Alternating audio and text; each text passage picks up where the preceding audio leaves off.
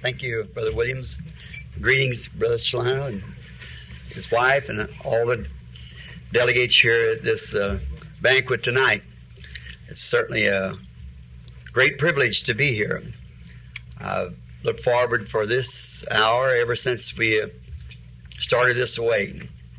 And I want to thank that lady. I can't think of her name. Billy just told me to give me a box of Christmas candy he just brought out the car a few moments ago. The sister, I can't think of her name. She's from here in California. That was my first Christmas present. So I thank you for it. Now, tonight, it's in Tucson, it's 10 minutes after 9. But I think it's just 10 minutes after 8 here. So I have a kind of a feeling amongst the people I'm kind of long-winded in preaching, so I hope...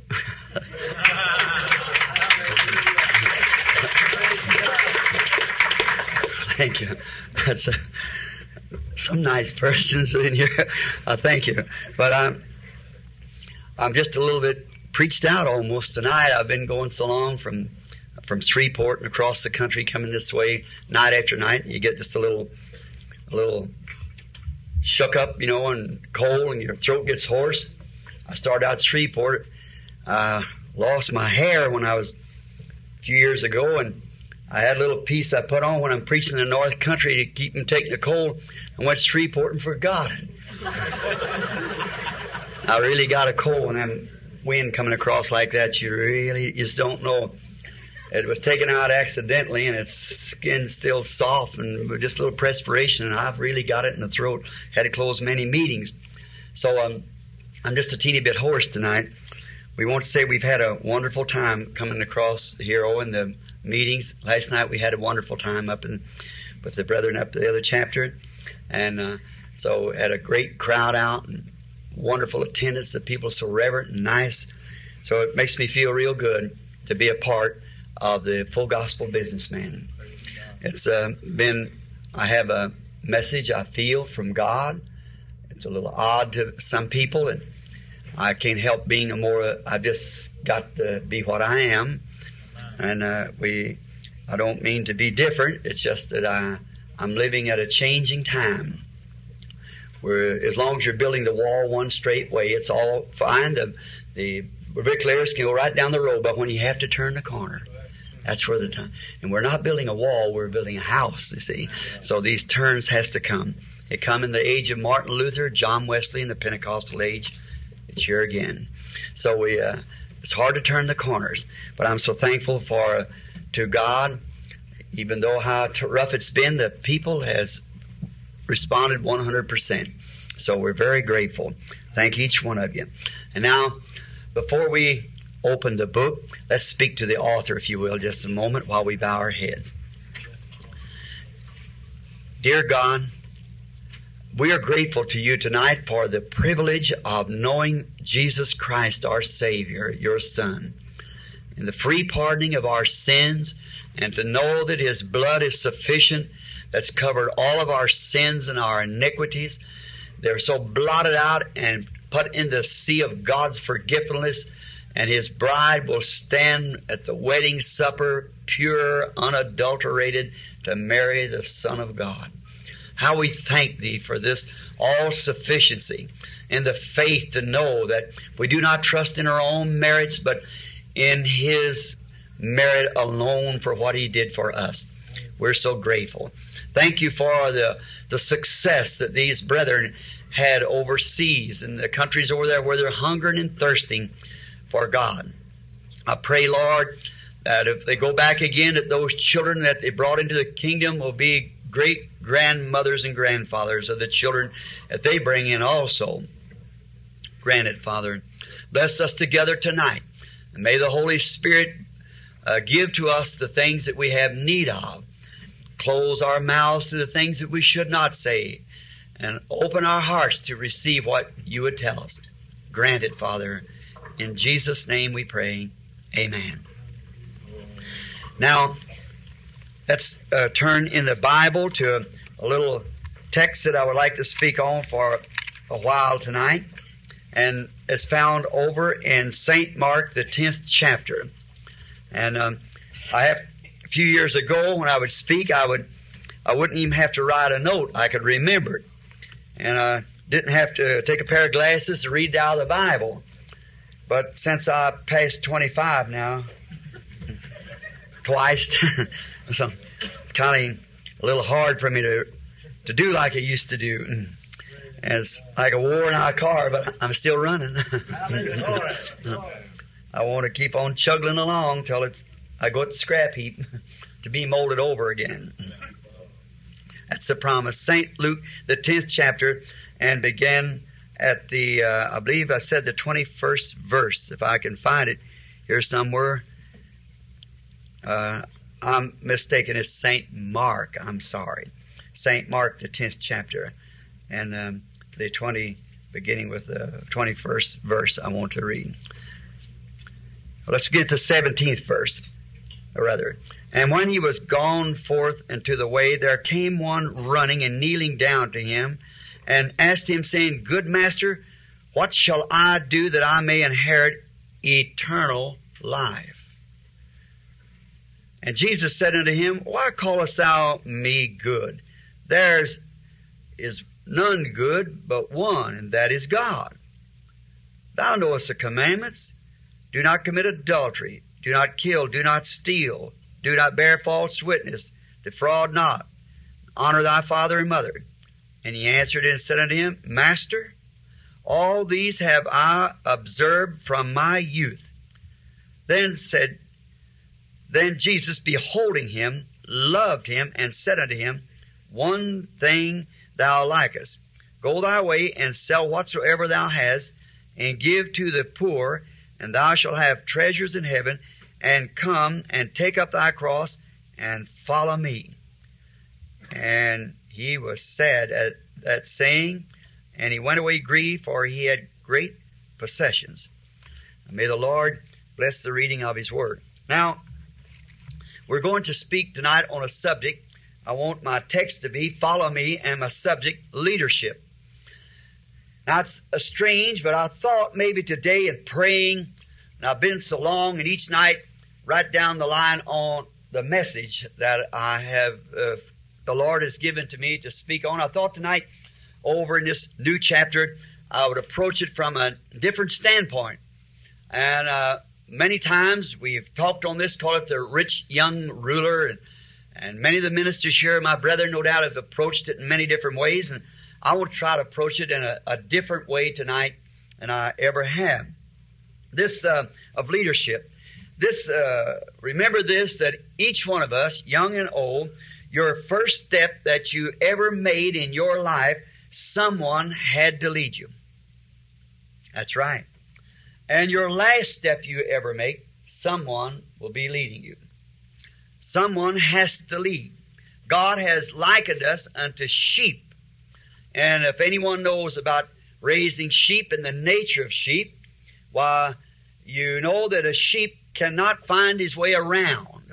He has to be led. Even in the slaughter pens, we find that they bring the sheep there and he's led up into the slaughter by a goat. A goat leads them up, then when he gets up to the end of the chute, he jumps out, the sheep goes right on into the slaughter. So we find that a sheep cannot find his way around. I remember an experience I had with one time. I was a state game warden in Indiana, and I'd been out in the field, and I heard something, the most pitiful cry, and it was a little lamb had lost his mama, and he couldn't find his way to her, and the mother couldn't find her way to the little lamb.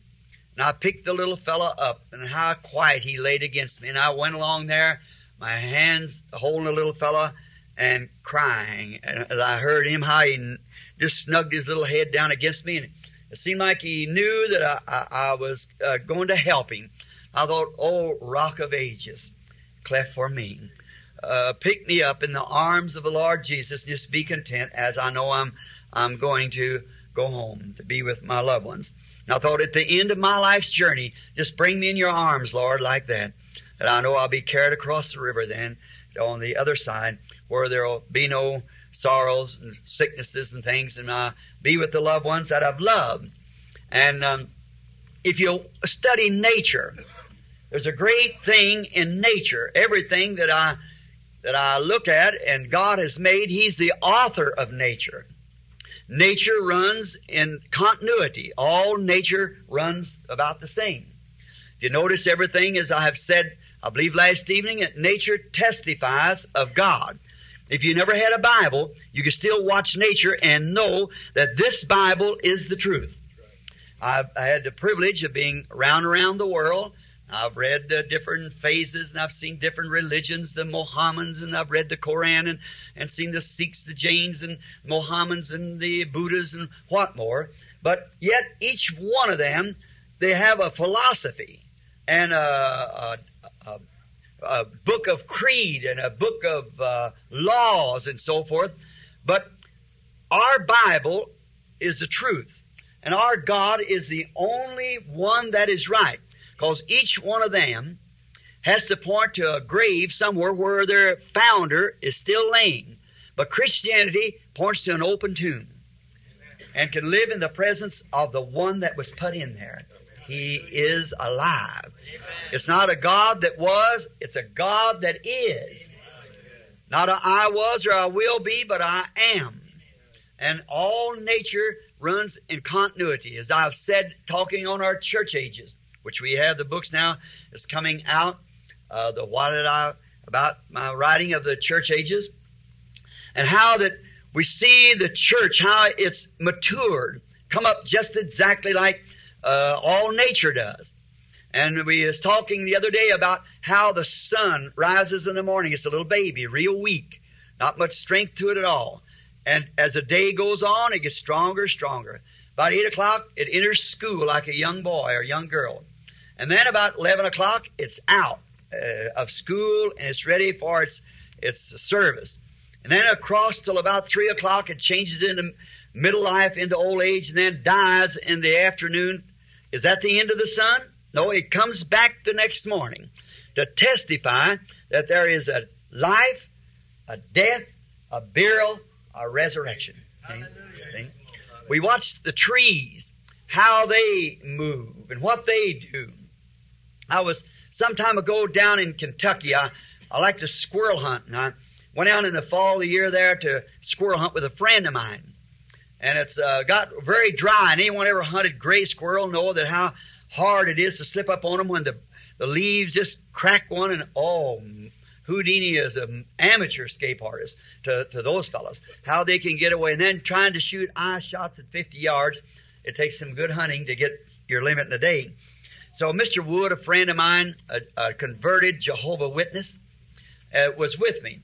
And he said, I know a farm over here where there's a man that's got a lot of, we call them there hollers. How many know what a holler is? Amen. Well, what part of Kentucky you from anyhow? See?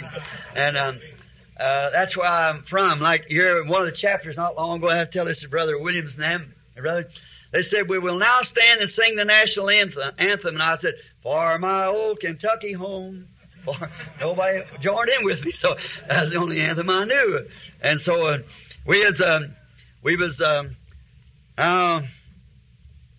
all right, sir, please have prayer for a lady now is bleeding at the nose. Let us pray. Dear God, I ask you, Lord, thou art the great healer. And I ask that your grace and mercy will touch this dear woman just now and stop that blood. As a believing people who assemble together, the lady has come here to enjoy the word of the Lord and the fellowship of the people. And I ask you, Lord, just now to rebuke the enemy and stop the blood. In Jesus Christ's name, amen. And we believe it. We believe it. On with the little story just to kind of get a feeling before we get right down into a few notes I've got written here in some scripture. Now, he said, well, this old man, we'll go over and see him. He's got a lot of hollers in his place. He said, but he's an infidel. He said, if he'd just about curse us out if we went over there. I said, but we're not getting no squirrels here. We've been camping 2 weeks, and we was dirty and beard all out on her face. And he said, well, I said, let's go over. So we went a few miles down, about 20 miles. I've been in the country down there once before for 3 nights at a Methodist campground where there'd been some great things the Lord had did, a great healing service amongst the Methodist people. And then we went way back over some hills and hollers and ridges, and you just have to know Kentucky to know it, what kind of a place you had to get into. And while we went back there, we come to a house, and there sat an old man, two old men sitting out there with the old hats slapped down over their face, and he said, there he is, and said, he's a tough one. Said, he hates a word of a preacher. He said, so I said, well, I just better sit in the car. We won't get to hunt at all. I said, you go in and ask him if we can hunt. So he got out, started walking in. He spoke to them, and in Kentucky always, you know, it's come in and so forth. And so he went up there and he said, I just wondered if we could hunt a while on your place. The old man sitting there about 75 years old, tobacco running down his mouth. He said, spit. He said, what's your name? He said, my name is Wood. He said, are you any relation to old man Jim that used to live? He said, yeah, I'm Jim's boy. He said, I'm Banks Jim. Well, they said old man Jim was an honest man. He said, certainly, help yourself. He said, are you by yourself? He said, no, my pastor is out there. He said, what? He said, my pastor is out in a car, said he's hunting with me. He said, Wood, you don't mean you've got so low down till you have to tote a preacher with you wherever you go. So he's a rough old character. So I thought I'd better get out of the car, you know. So I got out and walked around, and he said, well, and you're a preacher, huh? I said, yes, sir. He looked me up and down, squirrel, blood, and dirt, and fat. He said, I said, don't look much like it. He said, well, I kind of like that. He said, you know, I want to tell you something. He said, I'm supposed to be an infidel. I said, yes, sir, I understood that. I said, I don't think it's much to brag about, oh, do you? And he said, well, he said, I don't know. He said, I'm going to tell you what I think of you guys. I said, all right. He said, you're barking up the wrong tree. And how many knows what that means? See? It means it's a lying dog, you see. The coon's not up there at all, see. He said, you're barking up the wrong tree. I said, that's to opinion. And he said, well, he said, look, you see that old chimney stand up there? Yes, I was born up there 75 years ago. And said, I've lived right here in these hills all around here all these years. And said, I've looked towards the skies, I've looked here and there, and surely in all these 75 years, I would have seen something that looked like God. Didn't you think so? I said, well, it depends on what you're looking at, here, what you're looking for. And he said, well, he said, I certainly don't believe there is such a creature, and I believe you fellows just simply get out and swindle the people out of their money and everything, and that's the way it goes. I said, well, you're an American citizen. You have a right to your own thinking. He said, there's one guy one time that I heard of. He said that I would if he ever get to talk with that fellow, said I'd like to ask him a few questions. I said, yes, sir. He said it was a preacher, you might know him. Said he had a meeting up here in Campbellsville not long ago in a church yard up there, a campground. And he said, I forget his name. Said he's from Indiana. And I said, oh, yes, sir. And Brother Wood started saying, well, I don't say that. And so he said, I said, what about him? He said, well, he said, old lady somebody up there on the hill said, you know, she was dying with cancer. And said, wife and I would go up there of a morning to change her bed. Said they couldn't even raise her up high enough to put her on the bedpan. Said they just had to pull a draw sheet. And said she was dying. She had been to Louisville and said the doctors had give her up and said she was going to die. And her sister went up to that meeting and said that preacher was standing up on a platform, looked back over the audience and called this woman by name and told her when she left she took a handkerchief and put it in her purse and called this woman's name down here 20 miles below here, said how she was suffering with cancer, what her name was, and all she had been through. Said, take that handkerchief and go lay it on the woman, and said the woman will be healed of her cancer. And said, they come down here that night and said, honest, I heard the office screaming up there. I thought they had the Salvation Army turned loose on top of the hill up there.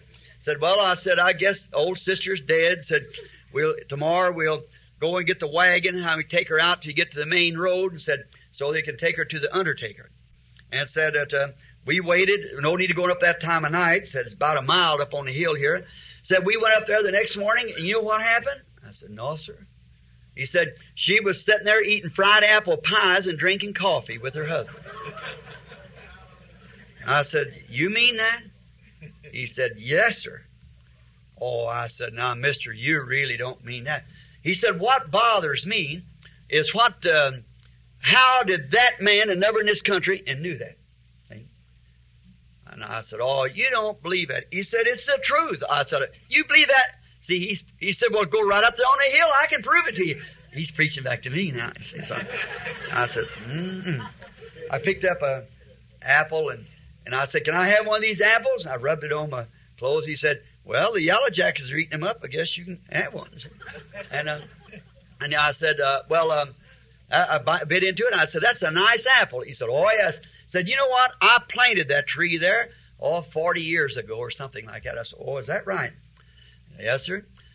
And I said, well, and every year, I said, I noticed we haven't had no frost yet. It's early August. And I said, them leaves are falling off the trees. Yes, sir. That's right. It's coming on fall. I believe we're going to have an early one this time. I said, yes, sir. Change the subject. See, and he said, I said, well, you know, it's strange. I said, how that sap goes out of that tree. I said, and them leaves falls off, and yet there's no, they haven't had no frost to kill the leaf.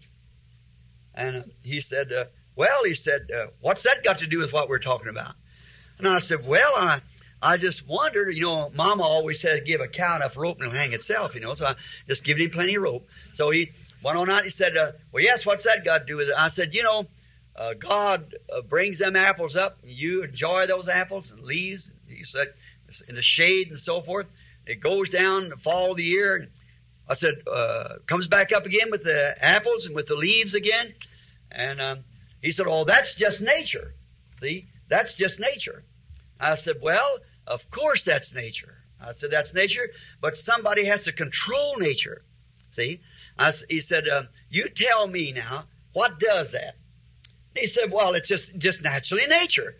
I said, who is it that says to that little leaf now? And I said, now, the reason that leaf falls off is because the sap goes down into the root. And what if that sap stayed up in the tree through the wintertime? What would happen? It said it would kill the tree.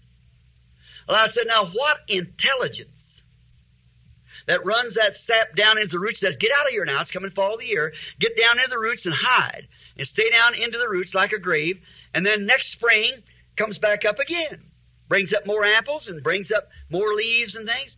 He said, that's just nature, it'll do it.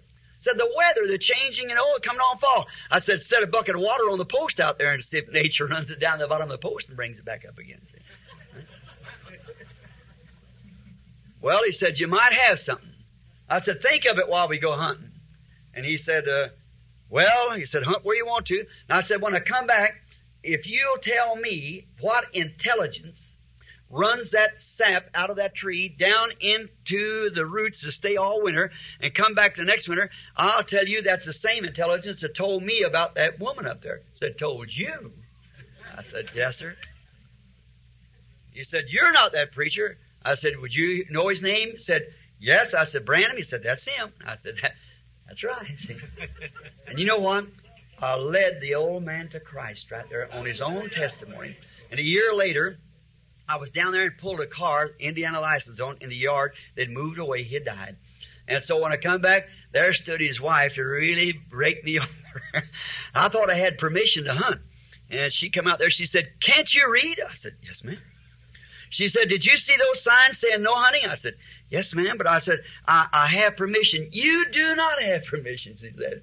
And said, we've got this place posted for many years. I said, well, sister, I was wrong, and I'm sorry. He said, sorry nothing. Them Indiana license on there and set up here. You're the boldest people. I said, could I just explain it? I said, she said, who gave you permission? I said, I don't know. I said it was an elderly man sitting out on the porch. When I was down here last year, we was talking about God, see? And she said, are you Brother Branham? And I said, yes, ma'am. She said, forgive me. I didn't know who you were. She said, I want to tell you his testimony. In his last dying hours, he raised up his hands and praised God. Said he died in Christian faith and was carried away to God. Hallelujah. See, if they hold their peace, the rocks will immediately cry out. There's something in nature. Watch the birds. Watch the animals.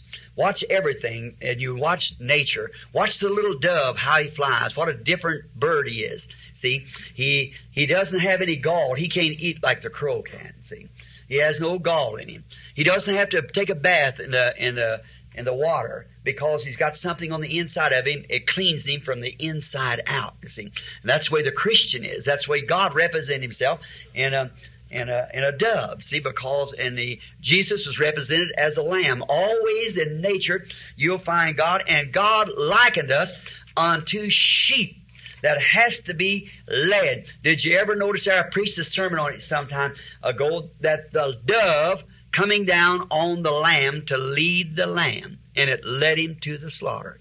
The dove.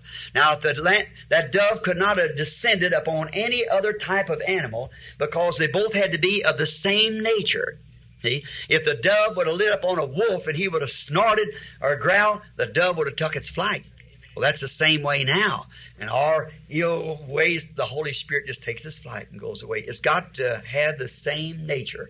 The bird of the heavens, the dove, the meekest animal on earth, the lamb, they can agree together.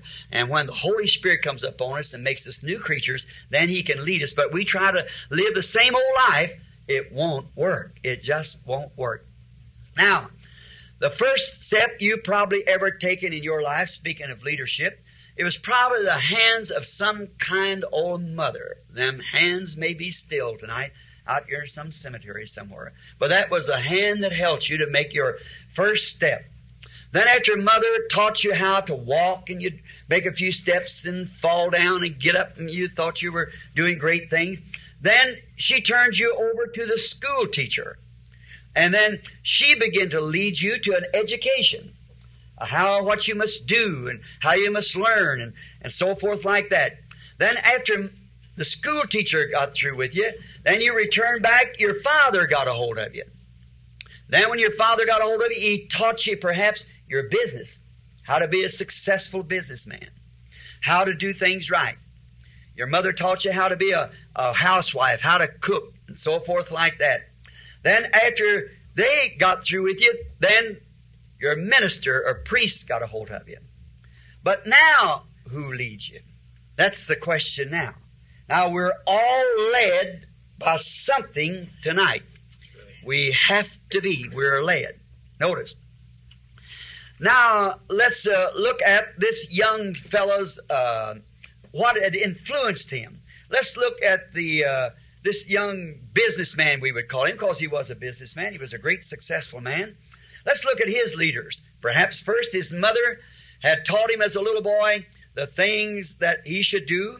His father had made him such a fine success and maybe left him an inheritance because he was a ruler himself. Perhaps his father was gone, so he is a businessman. He was, let's call him today like a Christian businessman. Or he was a religious businessman, I think would be the best quotation. This man was religious. He was by no means an infidel. And he had been taught by his mother how to do right, how to walk, how to dress himself. He had been taught by his father a great business and how to be a successful man. And his business was successful. And father and mother had been raised up in the church and appointed him to the priest. And the priest had made him a real religious man. Therefore, he was a fine, cultured man. He was a fine boy with good character. If Jesus Christ looked at him and loved him, there was something about the boy that was real. Amen. Right? For the Bible said here, we find out in Mark, and Jesus beholding him, loved him. Yeah, Jesus beholding him, loved him. So therefore, there must be something real outstanding about this young fellow. He had a good character, a good character reading. He was a man that was raised right, intelligent, smart, intellectual, successful in business, and a religious man. He had a lot of good characteristics that was outstanding, so much that it attracted the attention of Jesus Christ the Savior. But when he was confronted, being successful in all these other things, nothing had went wrong. He was perfectly cut out right, measured up right, intelligent, right education, his success, he's smart, a fine businessman, probably belonged to a businessman's group somewhere there in Palestine. He might have belonged to a businessman's fellowship like we have here tonight. No doubt he did, because businessmen has always had fellowships with another, one with the other, Because just like birds of a feather, they have things to talk about. And if it's the religious man, they don't want to talk about the man that runs the bar room and all of them together because they have nothing in common. We've got to have things in common. So Christians has things in common with Christians. Sinners has things in common with sinners. And societies and whatever they are, they have things in common. This young boy probably belonged to a businessman's fellowship. And he was religious as he could be, because Jesus, in questioning here, he said, I have kept these commandments, observed them all from my youth. That's right. See, he had been brought up right, taught right, and everything. But when he was confronted with the thought of eternal life, now I want you to notice, with all this character that he had, he yet knew he did not possess eternal life.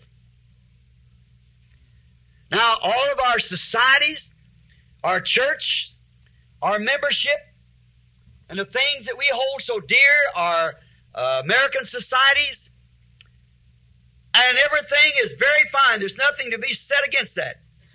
And our Christian businessman society here is a great thing. It's been an open door for me on my interdenominational thoughts that we are Christians. There is no one denomination can claim us real Christian, because you belong to God. Amen. Denominations are man-made. And Christianity is heaven sent.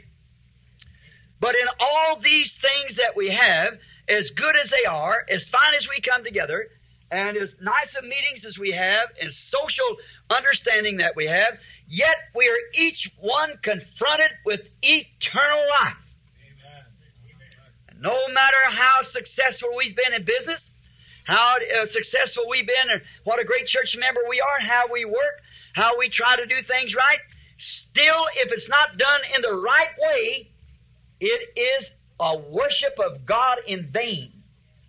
Jesus classed that the same way. As I stop here for a moment, He said, in vain do you worship me, teaching for doctrine the commandments of man. Now think, a sincere, honest worship with the sincerity of your heart to God and still be in vain. It began that way with Cain at the Garden of Eden. Sincere worship, but was rejected. Very religious, still rejected. In Shreveport last week, week before last, at a businessman's meeting, a breakfast there where several hundreds of people had gathered. I took 2.5 hours to speak on doing God a service without being God's will. Now that sounds strange, but we've got to channel ourselves into God's provided channel and God's way of doing it. No matter how much we think it's right, it's got to be according to the word of the Lord, or it's in vain. Cain worshiped, but it wasn't according to the word of the Lord. The Pharisees worshiped, but not according to the word of the Lord. And in this particular message to the businessman, I taught this. David, he wanted to do the Lord a service, and he was right in what he said. He said, is it right for the ark of the Lord to be down there? Let's bring it up here. In the days of the king, the other king, he succeeded. He said, it's not right. They never consulted the Lord by the ark, but we must do it. Now that's correct what they should have done. He said we should go get the ark and we could consult the Lord. And that's right. It was down in another country, so we got to bring it up here. Get it up here and put it in our house here and worship the Lord. Now notice, he went in the wrong channel to do it. He consulted the captains of 50s and hundreds and thousands. They all was consulted, everyone, seeing it was the will of the Lord look like, or it was the word of the Lord. The word of the Lord, sometimes you have to put it in its right place, or it's not the will of the Lord. Amen. Now let that soak deep, and you'll get a general conception of what I'm trying to say. I don't want the church to fall into the steps that you found over there in England. Long hair and painted-faced man and pervert. We don't want that.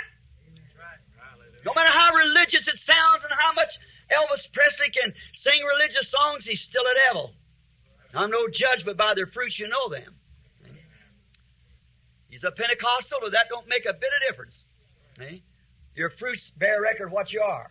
No matter if the Spirit comes up on him, he could speak in tongues, he could shout, he could heal the sick. And Jesus said, many of them will come to me in that day and say, Lord, haven't I done this and that? And I say, depart from me, you that work iniquity. I never even knew you. See? We've got to be real, genuine Christians. And the only way we can do that is confronted with this question here of eternal life. There's only one form of eternal life, and that comes from God. And He foreordained every creature that would ever have it. Just as you was a Jane in your father, you was a Jane in God, one of His attributes to begin with, or you'll never be there. You come forth in the bedding ground of your mother. Your father didn't know you. You were in his loins. And when you come forth in the bedding ground of the mother, then you become a human being and made in the image of your Father. Now you can fellowship with Him in the same thing by God. If you got eternal life, the life that you come in the natural life, physical life, that was by your Father. And the only way you can come born again is the only way is it has to be from your Heavenly Father. His attributes, all the Father has given me, will come to me. See? You are here because your name were placed on the Lamb's Book of Life before there was even a foundation of the world. That's exactly right. You're a Jane, a spiritual Jane out of your Heavenly Father, a part of God's Word. That be so, as I've said, then you was with Jesus when He was here because He was the Word. You suffered with Him, died with Him, buried with Him, and rose with Him.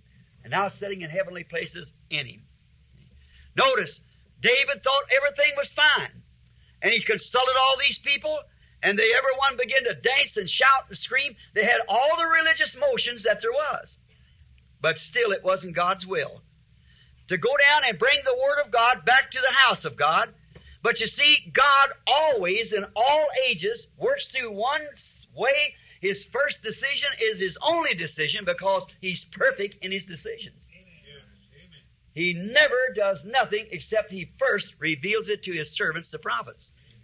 Exactly. That's why the church age that we live in, there's no church, no Methodist, Baptist, Pentecostals, or anything else can ever put this church into the bride. It'll have to be the answering of Malachi 4 for God to send a prophet to be revealed to, because that's the only way our churches denominate and throw the thing into a mess and huddle. It's like they've always been, and God always sends the prophets.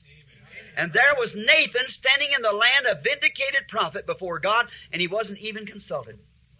And they went down there and caused the life of an honest man and so forth, and took the ark. Instead of putting on the shoulders of the Levites to pack it, they put it on a cart to pack it. All together messed up. You see, if you don't go according to the will of God and the way that God has given us to go, they always get it messed up and take it off in some organization, denomination, some message, and there you go. See, it's always been done that way. That's the same thing that this boy was confronted with.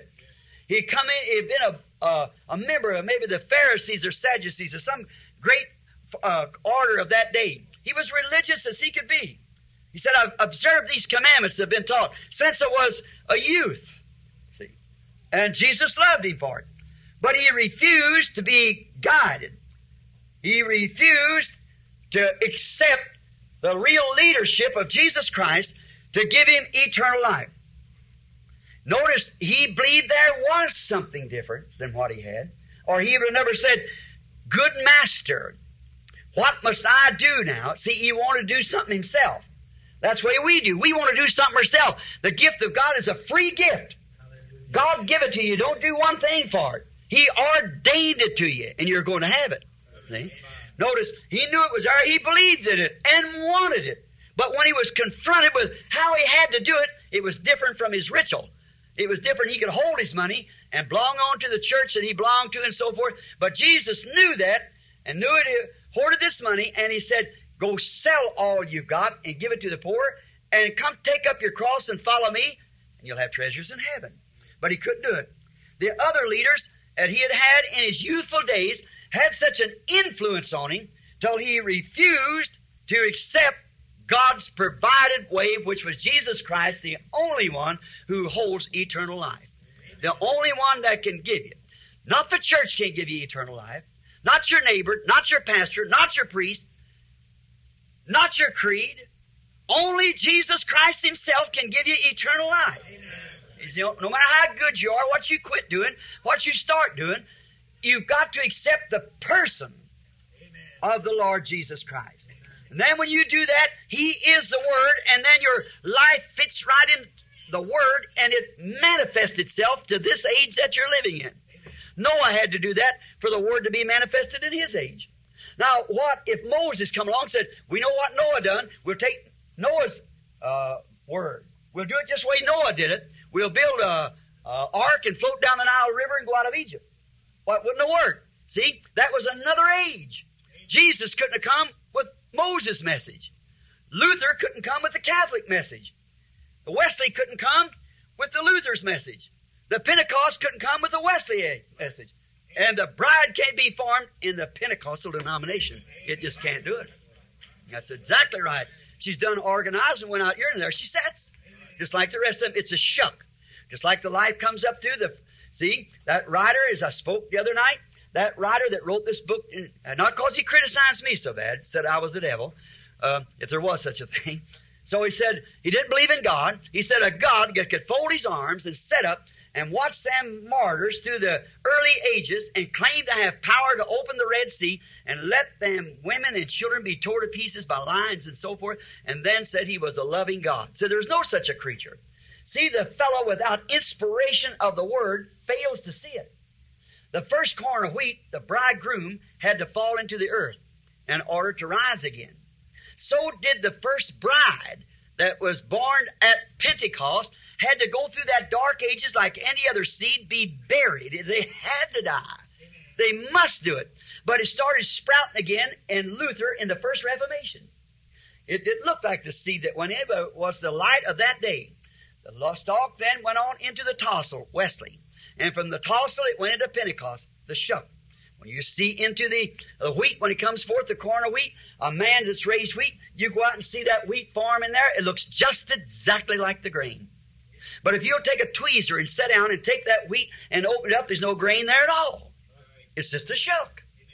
And then what is it's formed there to hold the grain. See, and then the first thing you know, the life left the stalk to go into the tassel, let the tassel go into the shuck. It leaves the shuck and goes into the wheat. 3 stages, see, of it, and then forms the wheat outside of the 3 stages. Yeah. Luther, Wesley, Pentecost. Just exactly, see. No doubt you can't interrupt nature. Now look, every 3 years after a message has went forth sent from God, they organize. This has been 20 years, and there's no organization. It won't. See, now the shuck has to pull away, give the wheat a chance to lay before the sun to ripen. The message coming right back into the church again, forming the body of Jesus Christ, just like the first original one that went into the ground. Now, to see the eternal life, the life, sure, the stalk back here carried the life. Certainly it did. But you see, when it became the stalk and it was finished, the organization, the life went right on into Wesley. Come right out, and each one of them, a big blade don't look like the grain. But when the little pollen comes, like on the stalk, the pollen of the tassel, it looks a whole lot like the grain. But when it comes down to that shuck, it's almost there. Didn't Jesus say in the last days, Matthew 24:24, the two would be so close it would deceive the very genes, predestinated, the elected ones, if it was possible. Almost like the real thing. So, in the last days. Now, you see, it's wheat time now. It's getting harvest time. This is not Luther's age. This is not Pentecost age. This is a bride age. As Moses called a nation out of a nation, Christ today is calling a church out of a church, you see. The same thing in type. Taking them to the glorious, eternal, promised land.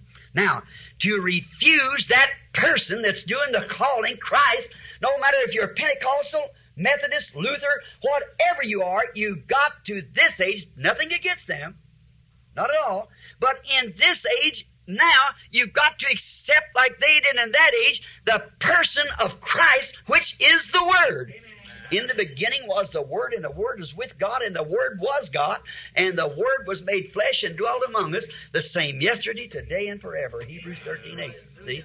You must accept that person of eternal life. Now, what life Luther had was justification.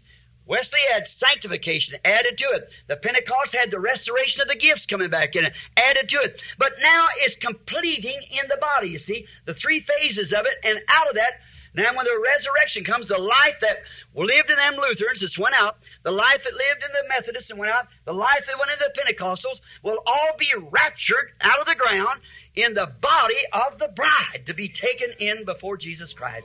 Glory to God. Oh, it's exciting. It's the truth. We've turned a corner. We're looking towards heaven. Watching for the coming of the cap on the pyramid, as we would say. It's coming back. The church must be resurrected soon, and we must get ready. And the only way you can is not say, well, I belong to the assemblies, I belong to the oneness, two-ness, or whatever it is, all them there, I belong to the Church of God. That don't mean a thing. Our fathers shouted and danced, that's perfectly all right, that was their day. But today, you're confronted not with the organization that they made, but with the life that's going on, which is Jesus Christ. This young fellow had done the same thing. Moses wrote those commandments. But you see, the same God that wrote the commandments by his prophet was the same thing that prophesied the day would come, I'll raise up a prophet like it unto me. And it'll come to pass that all that don't hear him will be cut off. Back in the denominational shucks and tossles. They must go on to life. And today don't say, I'm Pentecost, I belong to this, I belong to that. That don't mean nothing. You've got to accept the person, Christ, eternal life. Confronts every one of us. Don't forget that. The other leaders, you see, it had such a hold on him. There are people that talk, well, we belong to this and we belong to that, and had such a hold on him. But what a fatal thing to reject the leadership of eternal life. Now that life is present tonight. Amen. That's right. The Holy Spirit is here, which is Christ in spirit form. His Spirit, the anointing, is here. A little while the world seeth me no more, yet ye will see me, for I will be with you, even in you, to the consummation, to the end of the world. Jesus alone can lead you to that eternal life. There's no church, no denomination, no preacher, no priest, no nothing else can lead you to it. You must be led by Him. Amen. The only one that can lead you. Could you imagine Him leading you out of His Word, which that's Him? And if He is the Word and you're a part of Him, won't you be a part of the Word? Amen. The Word that God wants to pour the waters of salvation upon today to identify Him today. Like the apostles identified Him, like Luther, like Wesley, like the people in them days identified Him. This is another age. It's a Word. The Word said these things that we're seeing taking place now is predicted to take place in this hour. So accept Jesus Christ and let Him lead you to the eternal life. Though he had achieved, this young fellow, he had achieved all good things. In school, been fine. As a good boy, no doubt he'd been good. As a real father, and listened to his daddy. In business, he'd been a good boy, good to his parents. He'd been loyal to his priest. He'd been loyal to his church. He had been loyal to the commandments of God. But he lost the greatest thing, and the rest of them didn't mean very much to him when he turned down the leadership of eternal life, Jesus Christ. Notice, this leadership confronts every one of us today. The same thing as it did that young man. No matter how religious we are, you may be Catholic, you may be Baptist, Methodist, or you may be Pentecostals, or whatever you are. This same thing confronts you tonight. Amen. Eternal life. That's acceptance of Jesus Christ. We are given this opportunity. Sometime in life, we have to confront the thing just like this young man did. Because you are a mortal being and you're giving the opportunity of choice. You have a choice. God made it so you can choose. If He put Adam and Eve on free moral agency so they could choose, and then they made the wrong choice, and see, He can do no more to you than He did to them. He's got to put you the same thing. Amen. So you can choose or reject. You have a choice. Let's look at some of them. You have a choice as a young man whether you're going to have an education or not. You have that choice. You can want to just not have it. You can just refuse it. You have a choice of your conduct. I'm going to hurt just a little bit here. You can go out and let your hair grow down and be a beetle or some of these ignoramuses. Or you women, you can look like a decent human being, or you can be one of these weird creatures that we have out there that have blue eyes and waterhead haircuts and things are completely against the Word of God, which is absolutely contrary, not even couldn't offer a prayer to be accepted. That's true. That's exactly right. It's what the Bible said. But what's happened to you, church? You've seen so much television, so much things the world. It's so easy for your old Adam nature to drift into that, to act like the rest of them. May I repeat this again? In the kosher, in the offering of the atonement, in the days of Moses, when Moses brought the children out, there was to be 7 days that there was to be no 11 among the people. Anyone knows that? In Exodus. No 11 should be found in your camp at all. 7 days. That 7 days represent the full 7 church ages. Amen. See? No 11. Now, what is that? No creed, no world. Jesus said, if you love the world or the things of the world, the love of God's not even in you. Amen. See? And we're trying to mix that. You can't do it.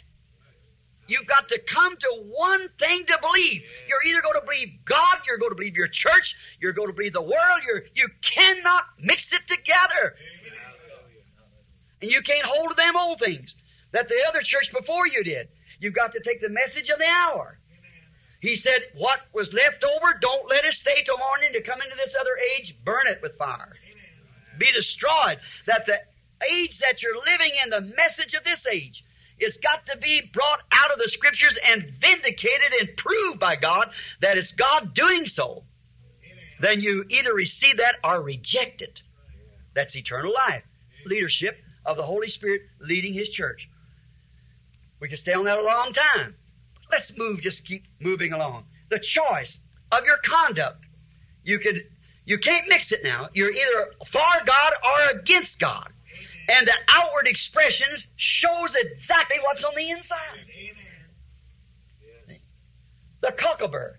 Many of you think, I got the baptism of the Holy Ghost, I'm going to heaven. That don't mean one thing that you're going to heaven. No, sir, you can have the baptism of the Holy Ghost every hour in your life and still be lost and go to hell. The Bible says so. That's exactly right. Look here. You are an outside person. You have 5 senses that contacts that outside body. God gave you 5 senses, not to contact Him, your earthly home. See, taste, feel, smell, and hear. Then you have a spirit on the inside of that. And it has 5 outlets, conscience and love and so forth. 5 outlets that you contact the spirit world with that. But with your spirit, your physical contacts the physical. Your spiritual contacts the spiritual. But inside of that, you've got a soul. That soul is that gene that come from God. And like a baby formed in its mother's womb. When the baby comes into to the mother's womb, by the little germ, it crawls into the egg. It doesn't form one cell a human, the next a dog, the next a cat, the next a horse. It's all human cells. Because it's building off of an original human cell. And when a man has been born again by the Word of God, predestinated to eternal life, called the elected, it'll be Word of God on top of Word, Word on Word, not a denomination, a creed, and then a word and a creed. It won't work. You can't have that living in it. Only one eternal life. Jesus Christ, the Word. In the beginning was the Word, and the Word was with God, and the Word was God, and the Word was made flesh and dwelt among us.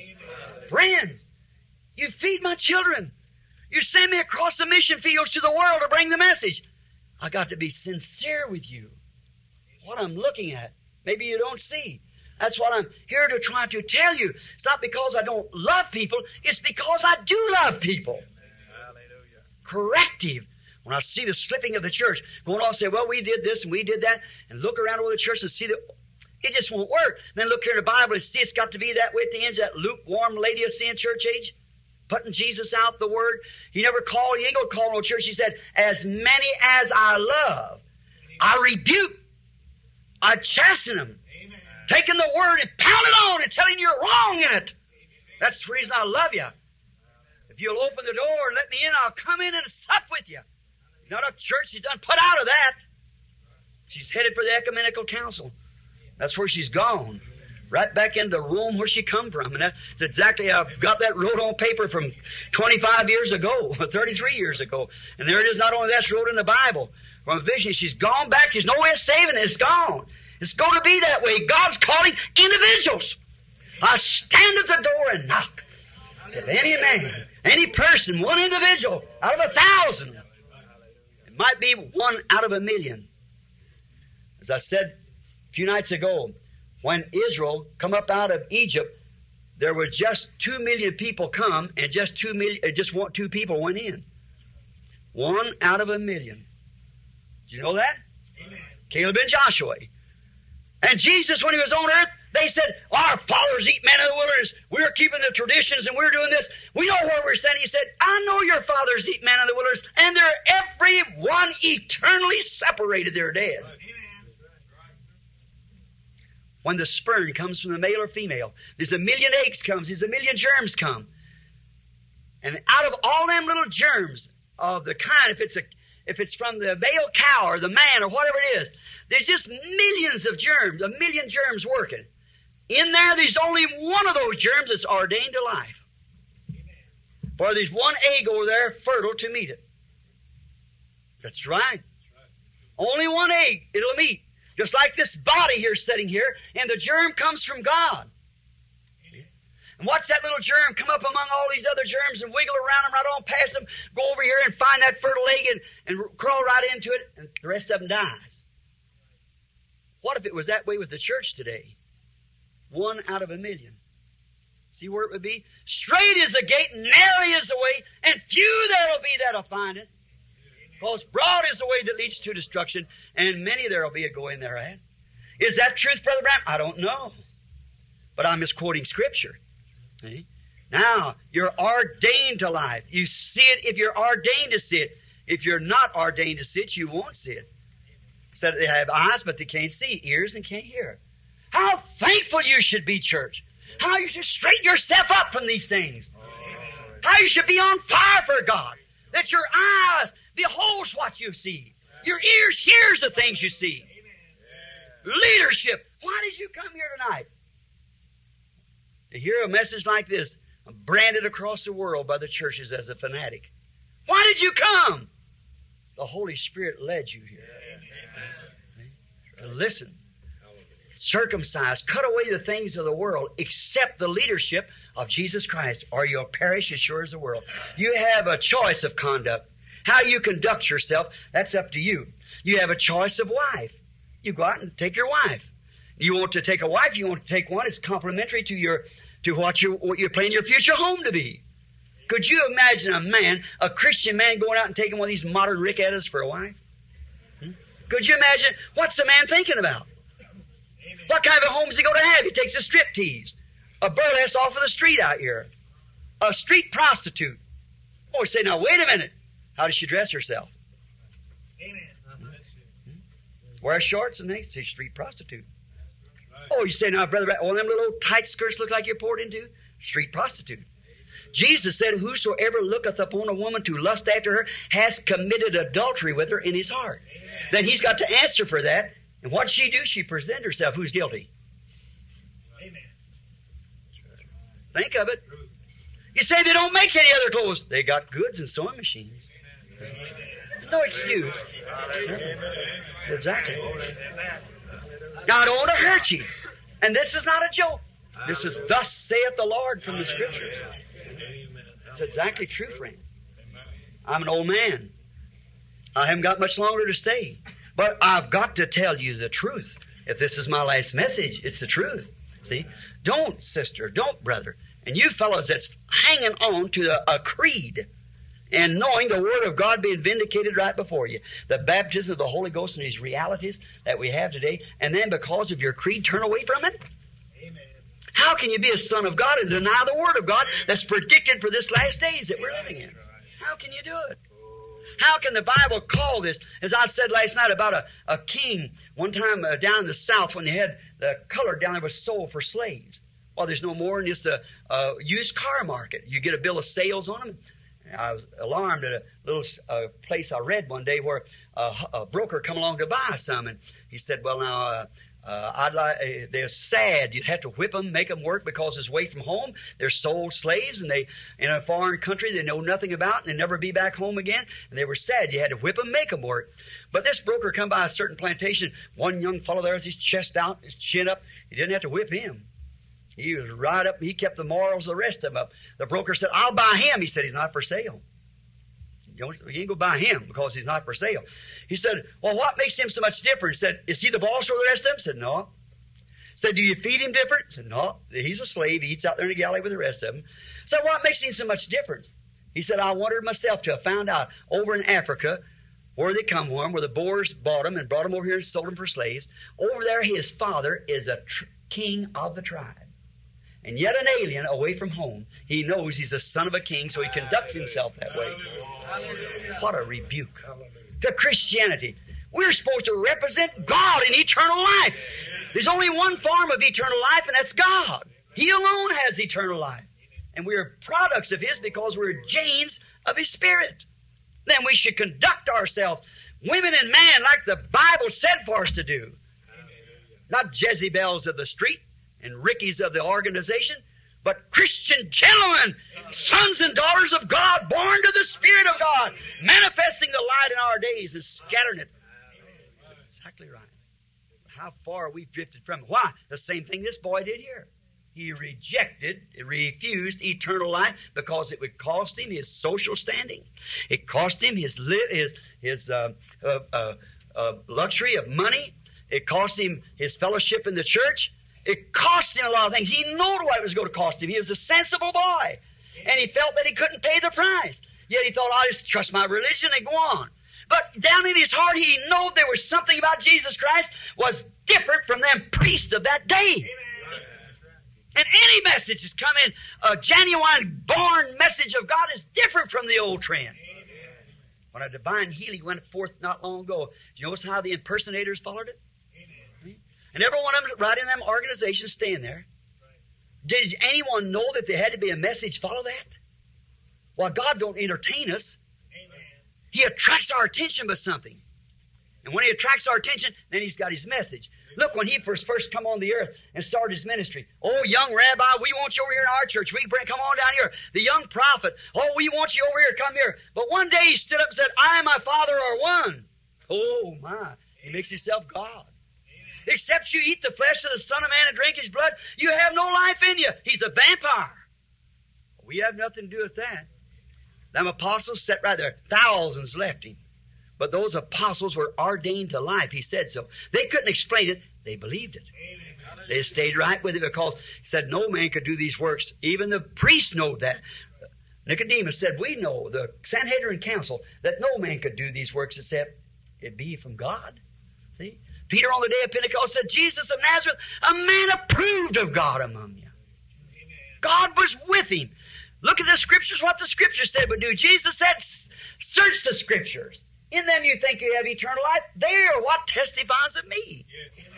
If you would have known Moses, you'd know me, for Moses wrote that I would come, in the form that I would come in. He come as the Son of Man. He comes in three names. Is God three, like Father, Son, and Holy Ghost? Same God. It's three attributes.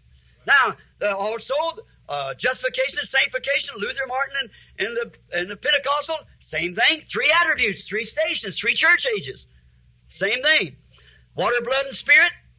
All this is go along the three elements that takes you back into the body, like it brings you from your natural birth, types your spiritual birth.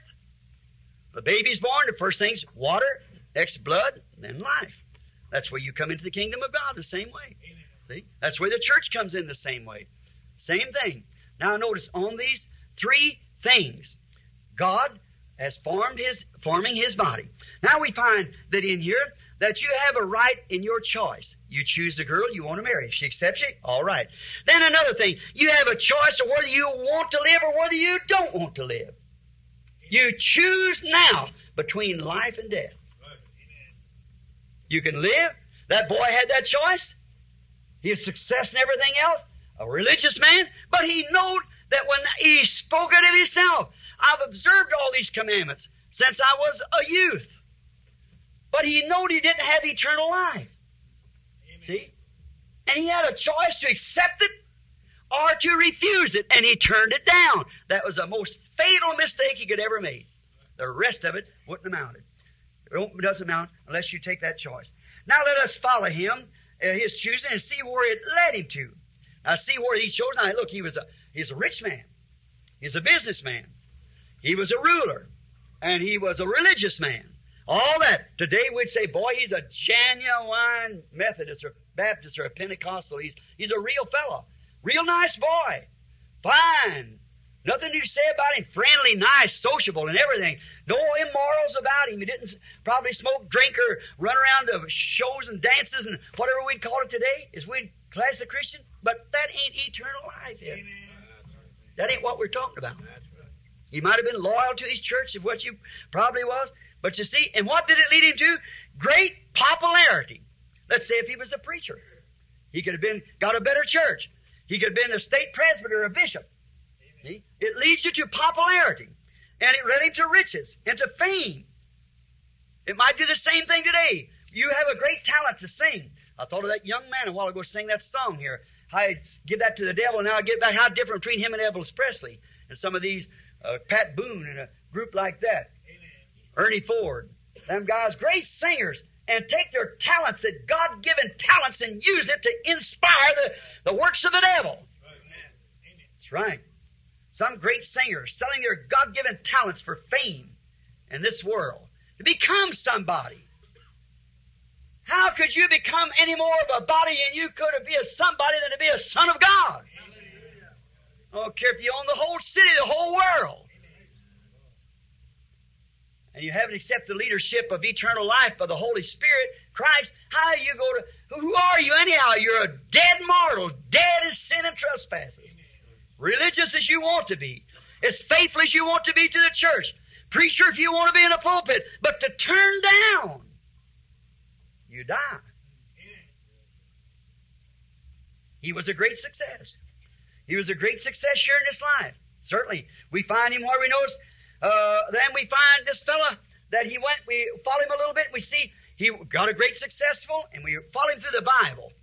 We notice that we find him a rich man.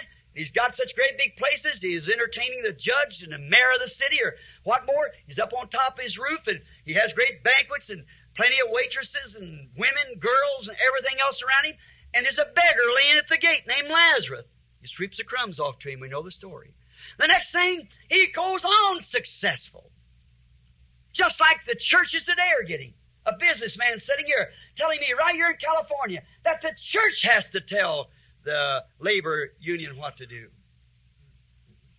It's coming church and state. Again. It's right on. You see, you're right in there and you take the mark of the beast not knowing it. If you ever bought one of my tapes, get this one when I get home, The Trail of the Serpent. And you'll see where it's at. See where this ends up at. Going home now to speak it, the Lord willing. It's about 4 hours, so I couldn't keep it at one of the meeting like this. I have to go up there where the church suffers with me so long, patiently. Notice. But now, you can listen to the tape sometime in your home. Notice this. Now we find out that he was a great success. Then we find him later till he was a greater success. Until he said, I have got so much. Boy, he'd have made a real genuine guy this day, wouldn't he? Even my barns is swelled out. They're bursting. And I've got so much that I said, oh, soul, take your rest. But what he done at the beginning, he rejected the leadership of Jesus Christ. His church, his intelligence, his education, and all had led him to a success. All the Jews loved him. He gave to them. He helped them. He might have done this, that, or the other. But you see, he rejected the leadership of Jesus Christ, the eternal life.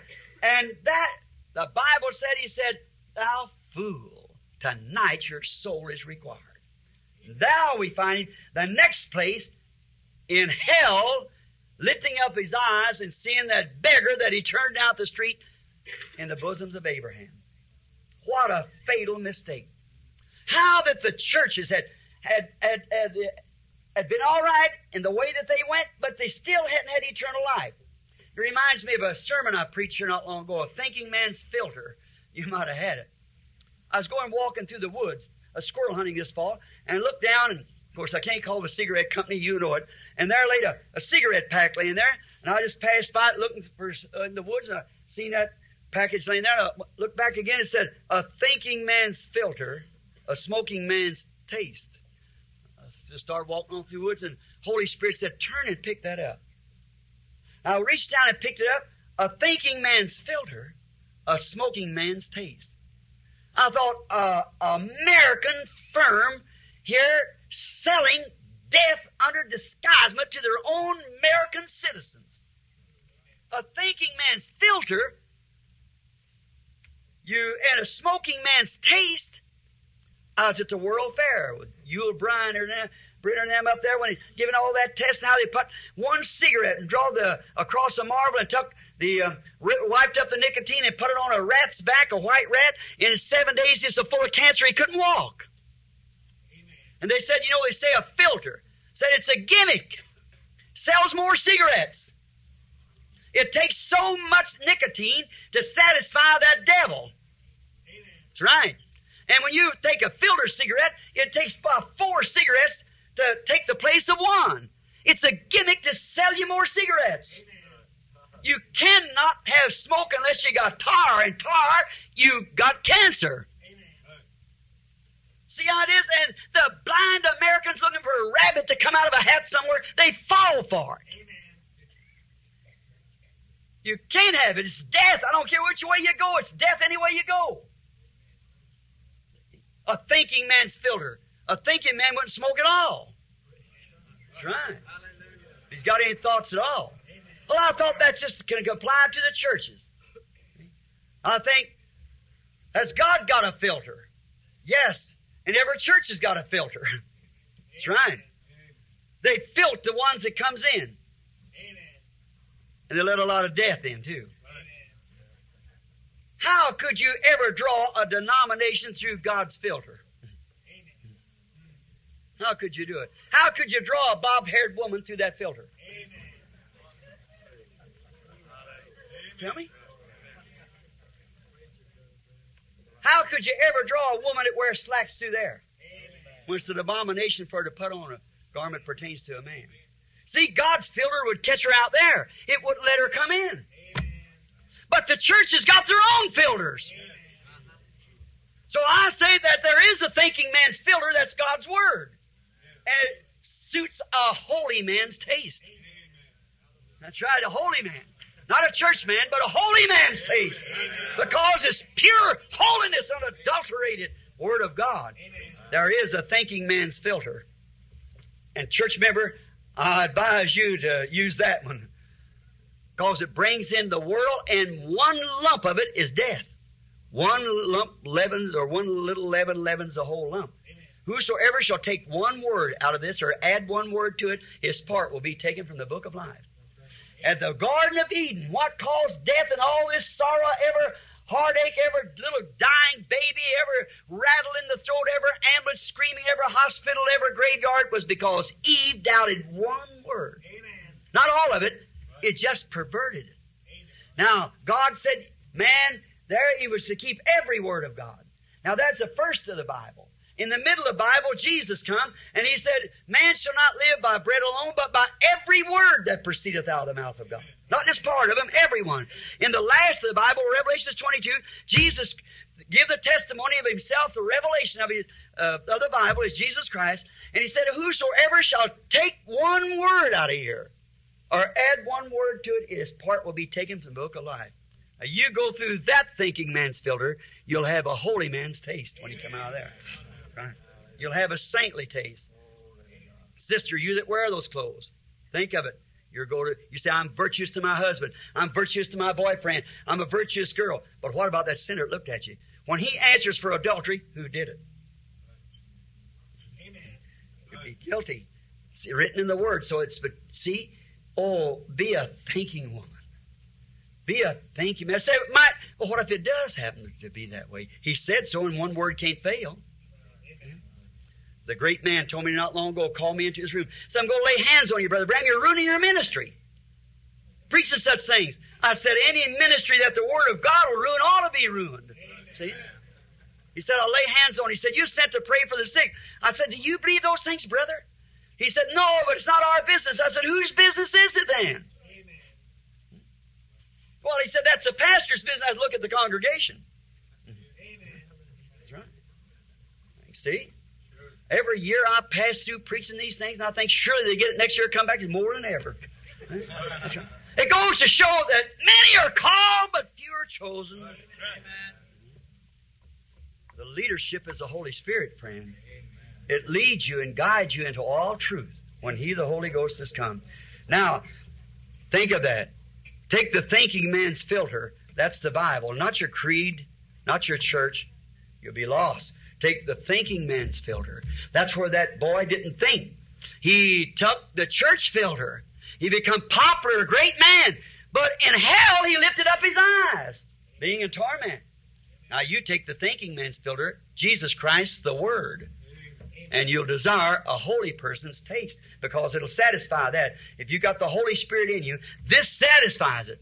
If the Holy Spirit isn't there, you say, oh, well, I don't think that means any difference. Look what you've done right there. Same thing Eve done. Amen. You're right back in the same place. Now, let's go a little farther. Now, let's leave that man there that didn't use the thinking man's filter. He refused to accept the leadership of Jesus Christ to eternal life. Now, let us take another rich, young businessman, a ruler, with the same opportunity that this man had, and he accepted the leadership of Christ. Now, there's two of them in the Bible that we're going to talk about. That when we see that refused it. Now, let's take this man, another rich, young businessman and a ruler. And he accepted the leadership. The Scriptures tell us about this fellow, if you want to mark it down, in Hebrews 11, 23 to 29.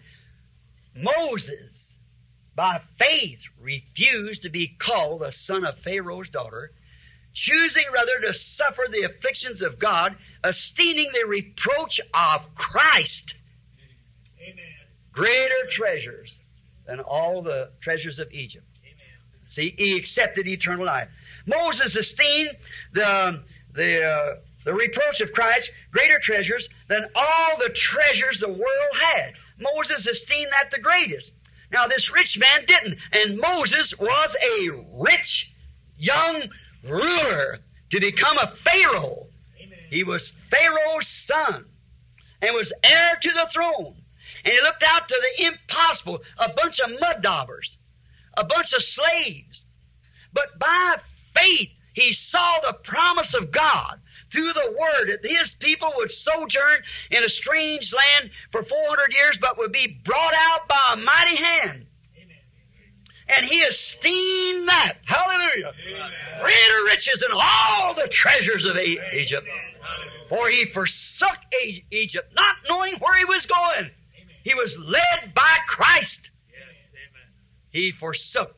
And he had his foot on the throne and could have been the next Pharaoh in Egypt. But he esteemed the reproach of Christ. The reproach. To be called that odd one. Amen. To be called that fanatic. Amen. To take his place with the mud daubers and the fanatics. Amen. Because he's seen that the hour that the Scripture was promised to be fulfilled was there then. Amen. And oh, church, wake up! Can't you see the same thing tonight? Hallelujah. The hour that's been promised is on us. Esteem the approach of Jesus Christ greater riches than all the fellowship of anything. Amen. If it takes father and mother, church, anything else, Amen. Follow the leadership of the Spirit. Amen. Let us follow this Christ for a few, this Moses for a little while that did that. Let's watch his life. The first thing when he accepted to take the reproach of Christ and forsake his education, forsake all of his wisdom. He was taught in all the wisdom of the Egyptians. And all of his popularity, his throne, his sepulchre, his kingship, his crown, everything he had, he rejected it. Amen. And this other fella wanted it and refused Christ, and this man refused that and accepted Christ. Amen. And quickly what happened? Hallelujah. He had to separate himself. Amen. Hallelujah. Hallelujah. The word means praise our God. It's too bad that we're forgetting it. He rejected the thrones and the popularity. He could have had young girls by the wives by the hundreds, and he could have had sepulchres under Egypt ruled the world. The world laid right at his feet. And he was heir to every bit of it. But by looking in the Scriptures, seeing the day he was living in, and knowed that something in him, the predestinated seed of God went to work. I don't care how popular you could be or how this you could be. You could be a presbyter, you could be a pastor, you could be a this, that, or the other. But if that word of eternal life, but God's word has been foreordained into you, and you see the thing it has, it goes to work. Moving out like that. Start coming out. Begin to get it. And he refused to be called the son of Pharaoh's daughter because he esteemed the reproach of Christ greater treasures than all the riches of Egypt or the world. He esteemed that. Watch what he done. He followed it. Quickly he was ousted from his people. Amen. The people that once loved him. It might cost you everything you got. It might cost you your home. It might cost you your friendship. It might cost you your stitch and sew party. It might cost you your place at the Kiwanis. It might, I don't know what it'll cost you. But it'll cost everything that's worldly or pertains to the world. You'll have to separate yourself from everything that's worldly. You'll have to do it. Moses laid everything aside and went into the desert with a stick in his hand. Amen. Days after days passed, and wonder if he thought he made a mistake. No. Many times people start out and say, "Oh, I'll do it. Glory to God, I see it." And let somebody laugh at you, make fun of you. Well, probably I was wrong. Amen. He said, "They that cannot stand chastisement are bastard children and not the children of God." Amen. See, they're worked up on the emotion. See, these seed that I talked about a while ago, that soul wasn't there to start with. Amen. It was anointed with the Spirit. And you've done all kinds of, when your Spirit's anointed, it's a real, genuine Holy Ghost, and you can still be a devil. Amen. Or you say, Brother Branham, false prophets. The Bible said in the last days there'd be false prophets. Amen. Jesus said there shall rise false Christ. Amen. Not false Jesuses now. Nobody stands still for that. But false Christ. Christ means the anointed ones. Amen. Falsely anointed. They are anointed, but they are false at the bottom of it. Amen. And do great signs and wonders. Speak in tongues. Dance in the Spirit. Preach the gospel. Amen. Judas Iscariot did it. Amen. Simeon, Caiaphas prophesied. Balaam the hypocrite. Amen. Sure, done all the signs. Everything, all the religious moves. But you see, you put a cucumber seed and a wheat seed in the same bed and pour the water down upon them and anoint them, they'll both rejoice. Amen. They'll both grow by it. The same water. The sun shines on the just and the unjust, and the rain falls on the just and the unjust. But by their fruits you shall know them. Amen. How can you keep from lining up with the Word? Hallelujah.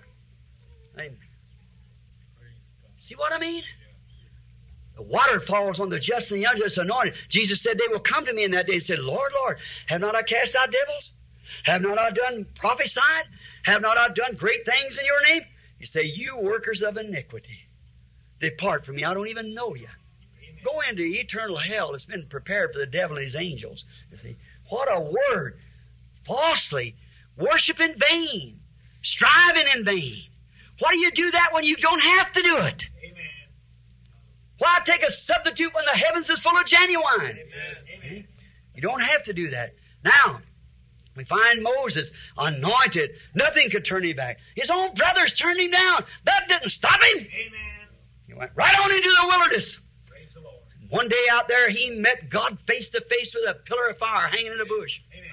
Said, "Moses, take off your shoes. Your ground you're standing on is holy. For I've heard the cries of my people. Amen.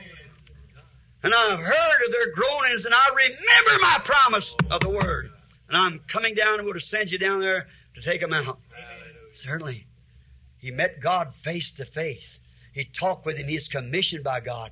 God come right back that same pillar of fire and vindicated that prophet standing right there on the mountain. Amen. To prove that it was when he took his hands and performed all kinds of miracles and things. Oh, they had the impersonators. Oh, sure. There was Jambres, and Jambres stood right around and done the same thing they did. But who was the original? Amen. Where did it start from? Did it come from the Word? Was it the hour? And do you know that same thing's promised again in the last days? As Jambres and Jambres withstood Moses, so will these men of reprobate mind concerning the truth. Amen. In the last days, to do the same thing, impersonate everything right on in the same gully, hog going to its water and a dog to its vomit. You Pentecostals that come out of them organizations years ago and cursed them, your fathers and mothers, and you turned right back around and done the same thing that they did. And now just the same water and vomit. If it made the church vomit out in the early Pentecostal age, it'll make it vomit out again today. Amen. It has to be, the shuck has to come. The tassel can't be the only one. The shuck has to come, see, the carrier. Now, we're living in the last days. Watch the things that's promised for the hour.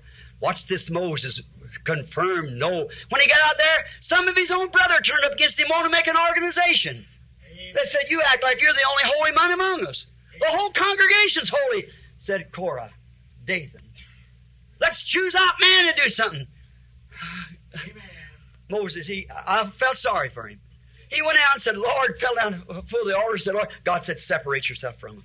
I had enough of it. Just opened up the earth and swallowed him up. He noticed commission. Amen. God don't deal with organizations. He don't deal with groups. He deals with individuals. That's right. Always. Not in groups. Individuals. One person. In the last days, he said, I stand at the door and knock. And if any man, not any group, any man will hear my voice, hear me, I'll come into him and sup.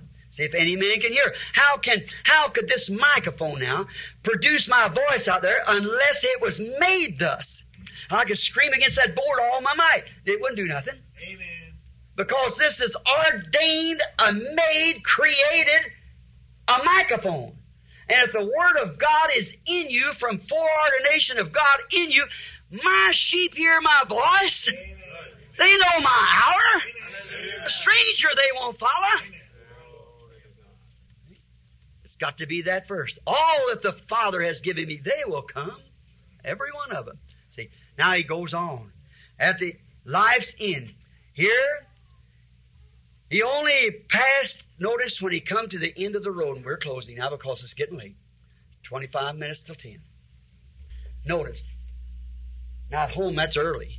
About 2 or 3 o'clock, we say it's getting a little bit late, see. But now, I preach them any night, all night long. Paul preached this same gospel in his day.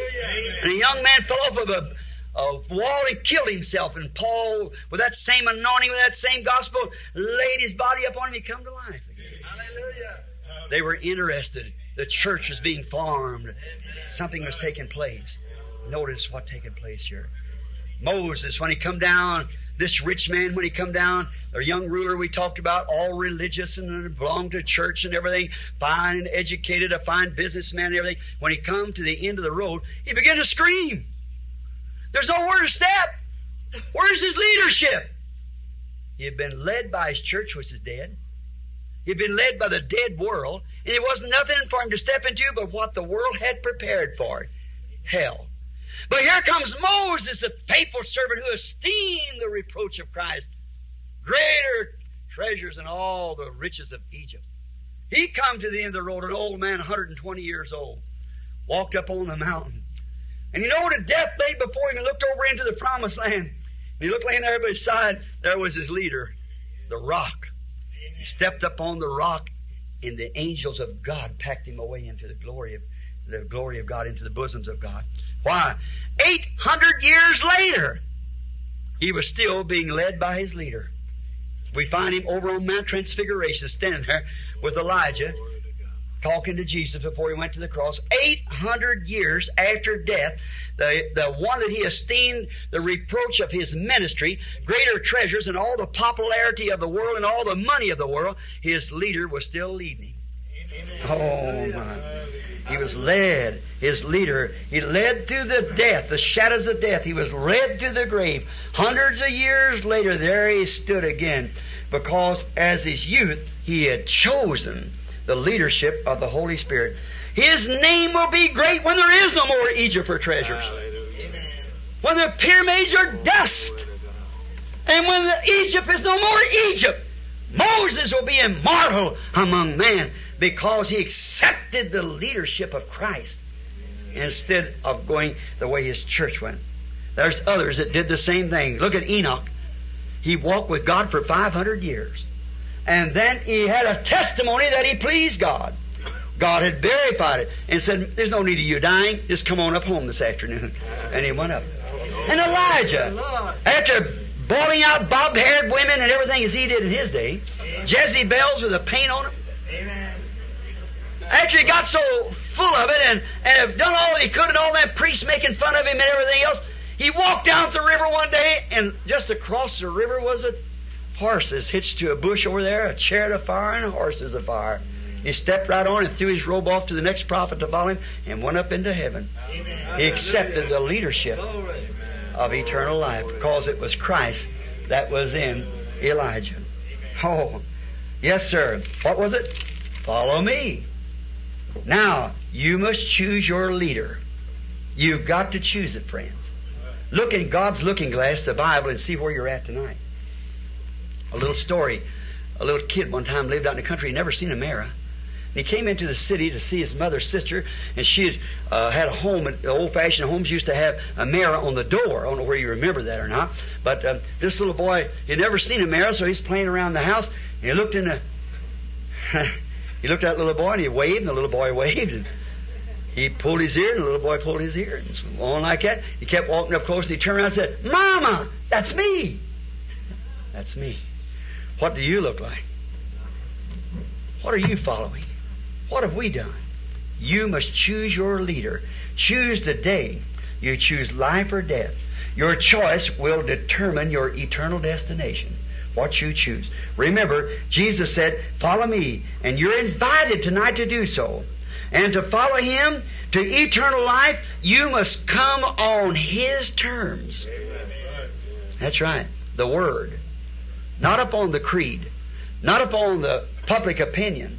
Not upon what anybody else thinks about it, but on what God said about it.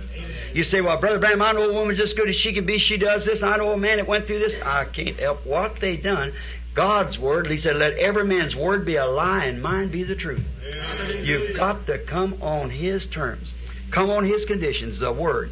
You cannot come through creed. You cannot come through denomination. You cannot mix it like that. There's only one thing you can do, accept it on His terms.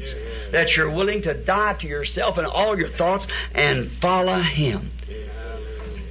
Get rid of all the things of the world and follow me. I know that's a stern, cutting message, brother. But I didn't come here and choose a message to the people just to try to make them sing, shout, holler.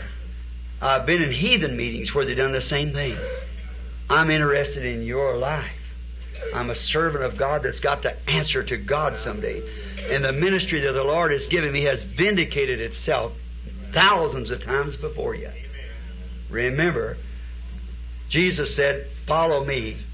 Follow me. Get rid of what you've got and follow me." And that's the only way to have eternal life. That's the only remedy He gives this man. It's the only remedy He gives this businessman. It's the only remedy He gives anybody. His choice, He makes His decision. It's perfect every time. And we must follow Him. It is the only way to have eternal life.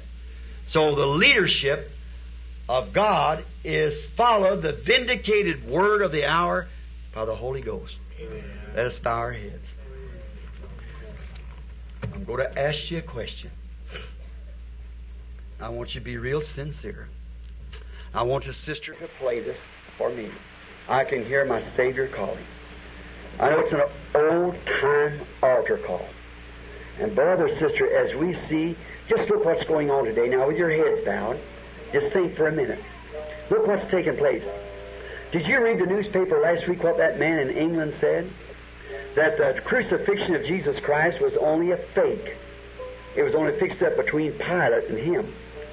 Did you see what this American theologian said? He said that Jesus was just put to sleep on mandrake weed. Many of you theologians know back here in Genesis where it talked to the mandrake weed. It'll put you to sleep like you're dead. Your heart hardly beats for 2 or 3 days at a time. And when they give him the vinegar and gall, they said that was mandrake weed. And they put him up there in a tomb, and he slept up there for 3 days. Of course, when they went up there, they found him walking around. Could you imagine that? Theologians, seminaries, make-believe. then how in the world, first place the Bible said he refused it when they put the vinegar and gall in his mouth. And another thing, if that be so, then why did those disciples who come and stole him away, why did they give their life in martyrdom for him? And count themselves not even worthy to die like he died, turn them upside down and sideways on the crosses and things. And if they know that he was a hypocrite and them own selves being hypocrites, how would they give their life for him like that? Oh, you see, it's this intellectual day that we're living in. Education, civilization, and the modern trend of the day is all of the devil. Civilization of the devil? Yes, sir. The Bible said it is. This civilization has death.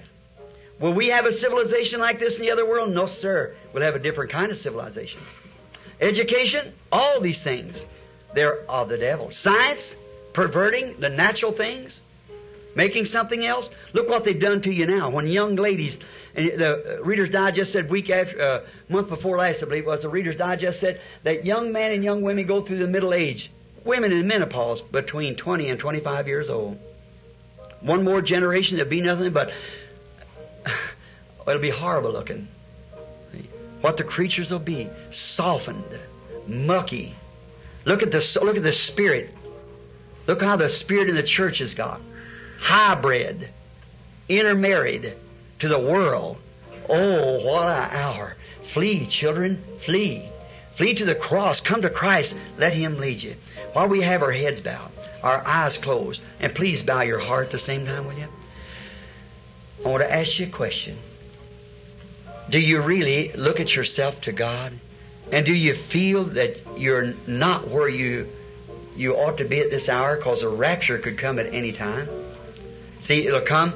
There'd only be, if that statement I made a while ago is true, there'll only be about 500 people in the rapture that's living. Will be changed. Or taking all Christendom together, Catholic and all, there's only 500 million people. See, it claims Christianity. And one out of a million, be 500 people. There's that many people missing every day across the world that we can't even count for them.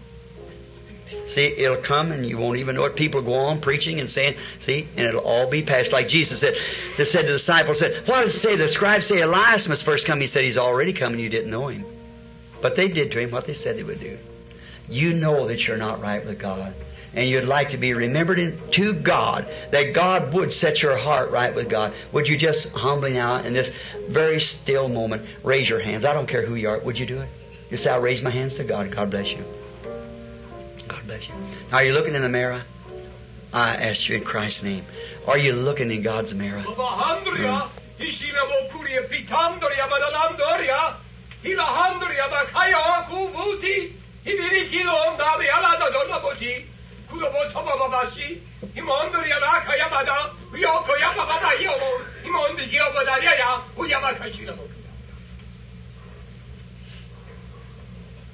Behold, my people, even this hour am I moving upon thy hearts.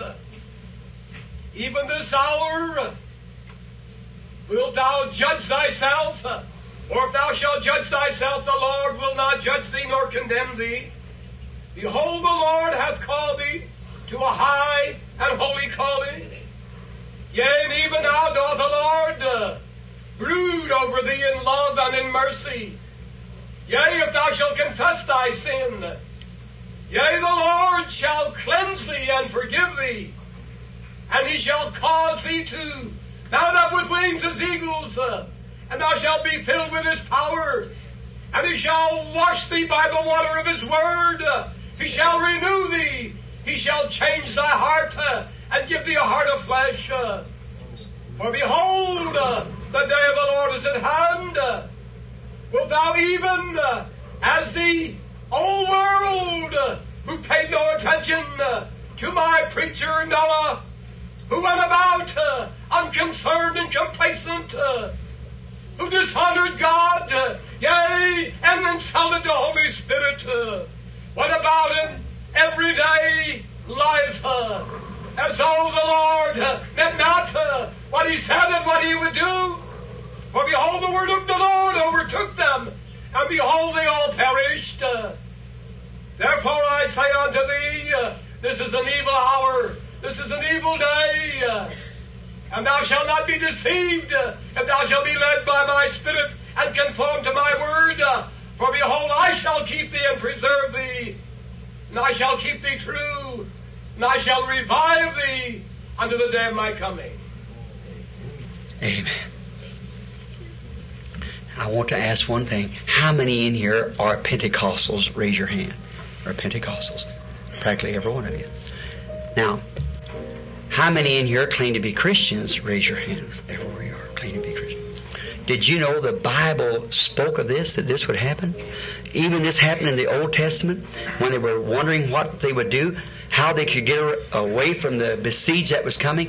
The Spirit fell upon a man and he prophesied and told him where to meet the enemy and how overcome the enemy. That was the Old Testament, same as the New. Now somebody might say, that man, oh, that wasn't so. But what if it is so? You say, oh, I've heard that before, but what if this is so?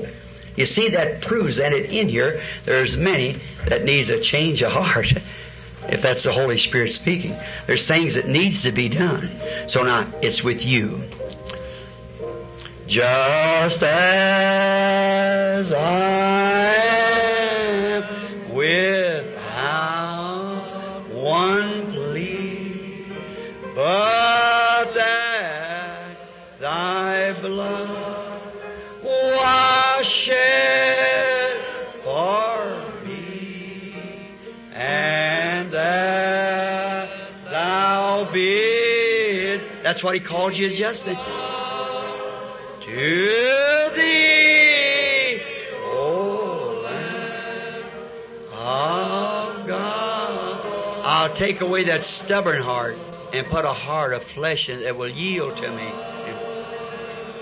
Come, just as I am, thou wilt receive.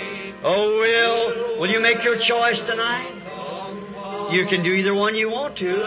Cleanse. You say, I've heard that before, but this might be your last time to hear it. Because I promise I believe. Old-fashioned altar calls. They're out of style today, but God still moves in them. Can't you feel it moving on your church? I come.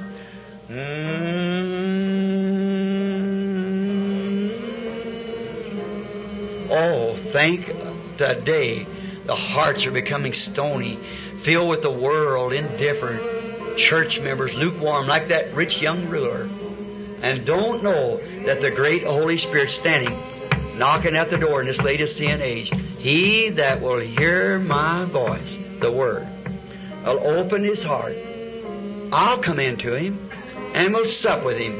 And the Spirit speaking through this brother a few minutes ago said, I'll take that stony heart out of you and give you a heart of flesh. Tender towards God. Look how it's become now. Just a intellectual emotion. See? Not a tender heart full of love and sweetness towards Christ. Don't you want that kind of a heart? How you go to face Christ with the intellectual conception of Him? You've got to accept eternal life. Was shed. The preparation is made through the blood. And that thou bid. What did He do? Shed His blood, and now bidding you come. To thee, O Lamb of God, I come. I come. Let's each Christian just raise our hands quietly now and pray. Oh God, please, Lord, catch this day that we're living. Oh, it's so hard, Father. Satan has just done so much to the people. Their hearts have become stony. Your Spirit speaks right out. Your Word comes forward, vindicates. But the old-fashioned, born-again experience, it's become into a denominational, intellectual conception. A lot of music, a lot of shouting, a lot of carrying on, but really that heart of flesh, that spirit, that eternal life, has certainly become foreign to the church. God, it breaks my own heart, me a sinner, saved by your grace. It makes me feel so bad, Father, to see the church that you died for, the church that you're trying to redeem. I think of the vision you just give about that church of the United States and of other countries. What a horrible looking rock and roll striptease it was. But somewhere along, I seen coming forth another one. Blessed. I pray, Father, that if any of those here tonight is ordained to life or would like to accept it, that this will be the hour they'll do it. Grant it, Lord. Break up the stony heart now, the old heart of the world. And they want peace. They want something that satisfies, something that gives assurance. May they accept the leadership of Christ tonight to lead them to a peace that passes all understanding, a joy that's unspeakable and full of glory. Even something that death itself cannot harm. Grant it, Father. Now with our hands up, I wonder if how many in the building now would just say, I'm going to stand. Now, I don't care who's sitting by you. It's God talking to you. And you really want to be a real Christian. See, anything unless that's an impersonation. Well, I'd just rather go on out and be in the world. I believe you would too. Now just examine yourself by the Word, by the message. Examine what a real Christian should be. Rugged, loving, not one of this modern Christianity. Why it's soft, flexible, half-dead, rotten, interbred. See? It's not the real Christianity. Live any kind of a way and belong to church. Don't you want that sweet fellowship with Christ, the Holy Spirit, that the conformity of your own heart to the Word move right up into Christ? If you want that and would desire God to see your stand tonight right in this group of people, if you'll just do it. You say, will that mean anything, Brother Branham? Oh, yes. Sure it does. If you're ashamed of me before man, I'll be ashamed of you before my Father and the holy angels.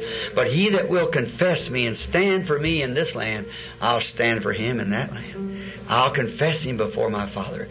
Now, no matter who you are, woman, man, boy, girl, whoever you are, Christian or not Christian, minister, deacon, whatever you are, if you'll just believe with your whole heart for just a moment and do this much tonight, just to let God know that you're sincere. God, I'm a Pentecostal, you say. I'm this or whatever you are. I profess to dance in the Spirit, but Brother Branham, I thought as long as we had that, we had it. You haven't. If you believe me to be God's prophet, you listen to my words. See? That's a deception in this day. Didn't the Bible say it'd be so close to deceive the elected if possible? The elected down to the soul. But if you dance in the Spirit, still with the things of the world, there's something wrong. If you speak with tongues, Paul said, I can speak with tongues of men and angels and still not even be saved. Both kinds. See? I can do all the emotions. I can have faith. I can preach the gospel. I can give all my goods to feed the poor. I can carry the word in the mission fields across the world. I still am nothing. See? It's that inside of the inside, brother. Your spirit breaks up when you die. It takes its flight, but your soul lives. See? Now, look at yourself. Really, are you a genuine Bible Christian? Full of love of God? You remember the Bible said in the last days when this time takes place, He said a marking angel went through the churches, went through the cities, and sealed only those who sighed and cried for the abomination that was done in the city. Is that right? Ezekiel 9, we know that's true. The marking angel went forth and put a mark on their forehead, sealed them. Them that sighed and cried. After that come the slaughtering angels from the four corners of the earth, which is coming right away. We see it coming. War's moving right in. That'll kill the whole earth off. And there was nothing that they couldn't touch but them that had the mark. Now, pick out, is your heart so concerned about the sinners and the way that the church and the people are doing till you can sigh and cry about it day and night? If not so, I'm wondering, that's the Scripture. Would you just stand and say, Dear God, I'm not standing because Brother Branham said so, but I heard His Word say that, and I'm going to do this. To you, Lord, I stand. I'm in need. Lord, will you supply my need tonight here at this place? I stand. God bless you. God bless you. I'm in need. I want you to have mercy upon me. God bless you. I want to be the kind of a Christian that... Now remember, the person that's standing by you is the same thing you are. I want you just to reach over and take a hold of their hand and say, brother, sister, pray for me now. I want you to pray for me. I just say it with all Christian sincerity. Pray for me. I want to be right with God. You pray for me. I'm going to pray that God will give you the opportunity. I know that we can't stay here much longer. You see that. We're at the end time. All that believe that say amen. There's nothing left. Everything is gone. The churches is headed to the ecumenical council. The world. Look here. Do you know what the Lord says about Los Angeles and these places here? She's gone. You remember what I told you about 2 years ago? How that earthquake would come up here in Alaska? I'll also tell you that Hollywood and Los Angeles is sliding into the ocean. California, you're doomed. Not only California, but you world, you're doomed. Church, unless you get right with God, you're doomed. Thus saith the Holy Spirit. Have you ever heard me use that name unless it come to pass? Ask you, you've known me 20 years. Did I ever tell you anything in the name of the Lord but what come to pass? If everything I've ever told you would happen, say amen. Amen. I tell you, now's the hour. You better be getting right, all of us. Now, let's each one pray for the other. Dear God, as we stand here tonight, a dying people, our faces are turned towards the earth, the dust.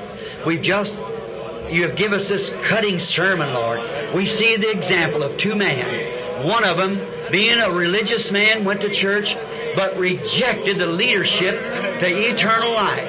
And the other rejected the worldly fame and turned to eternal life. And we see both of their conditions tonight. According to the Bible, the rich man is in torment and Moses is in glory. Father, we want to be like Moses. We want to be led by your Holy Son, Jesus Christ, to eternal life. Give it to our hearts tonight, Lord. Tear out the old stony heart. Place into us the new heart, the heart of flesh, the heart that you can talk to and deal with, and we will not be haughty or different. May the Holy Spirit never leave, Lord. May it come and ordain this people. Speak to them. Tear up their stony wills and put in the will of God. Save every one, Father. Give us of thy love. Get us to a place, Lord, that we'll get away from all the emotional part to the real solid part of the feeling, the heartfelt part, the deepness of the Spirit, the richness of God, the kingdom of the Spirit in our hearts. Grant it, O great leader, great Holy Spirit, before you take your flight into the skies with your church. Oh God, let me go, Lord. Don't leave me behind, Jesus. Let me go with you, Father. I don't want to stay here on this earth to watch these tribulations coming on. I don't want to stay here in this insanity. I don't want to stand here when hideous sights of people losing their mind. We look at man trying to act like beast and look like beast. And the women trying to look like animals with the paints on their face, knowing that these things are predicted to happen. That the thing they'll go so insane till locusts will raise up with hair like women to haunt the women and teeth like lions and things that you've said. The mental condition of the people will be completely gone. We see it in the making right now, Lord. Help us, restore us to the sane mind of Christ Jesus our Lord. Oh, great leader of eternal life. We accept your promise tonight, Father. I plead for this people. I plead for every one of them.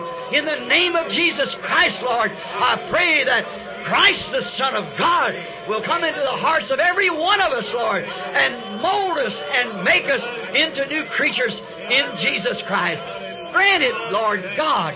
We love you and we want our dispositions, our change to come into us, that we can be your children, filled of your Spirit, moving in our hearts, Lord, tendering us and bring us to realization of this insane age that we're living in.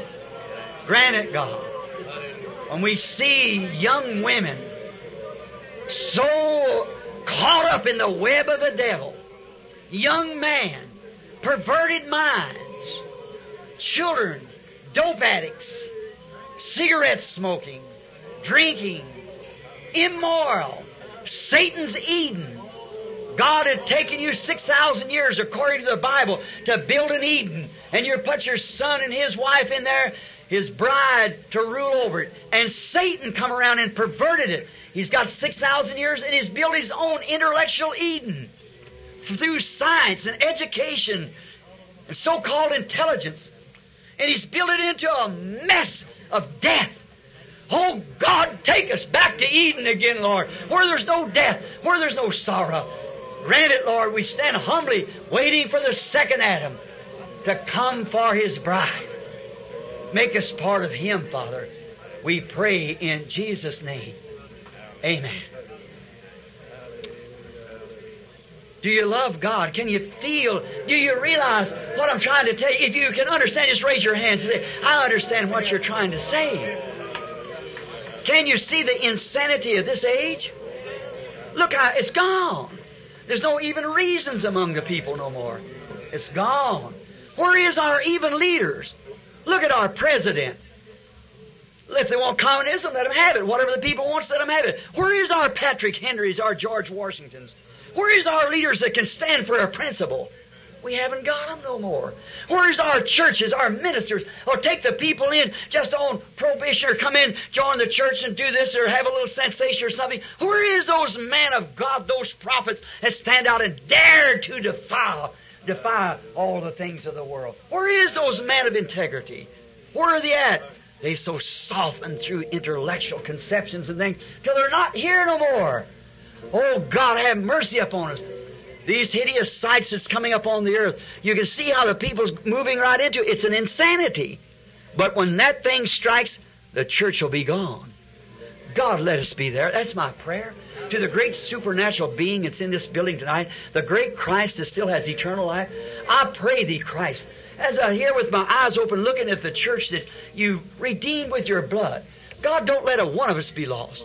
We want to be right with You. So cleanse us, O Lord, from all of our iniquities. Take away our sins and things. We've seen You heal our sick, even raise our dead. Come back to life through prayer. And we've seen all these things happen, Father. Now bring us back to life spiritually. Bring us back in the realization of eternal life through Christ Jesus. Grant this, Father. I commit it all to You in Jesus Christ's name. Till we meet.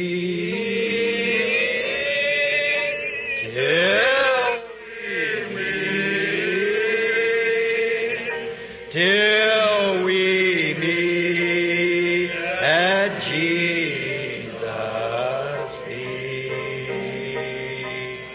Till we meet.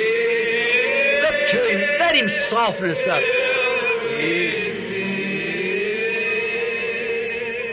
God be with you till we meet again. Raise our hands out till we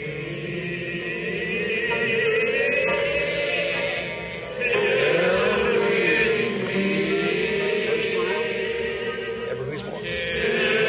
Anything else? God bless you.